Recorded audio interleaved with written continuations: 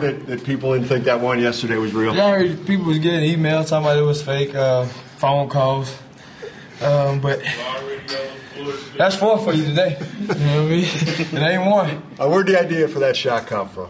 Nah, I used to take it from half court. But one day I just got in the tournament. Rico and them said, you can't make it from right there. So I just started, hitting from right there. What do you got up your sleeve next? I don't know yet. I might shoot from the top of the arena next. But it's got to be over your shoulder, right? Yeah, backwards.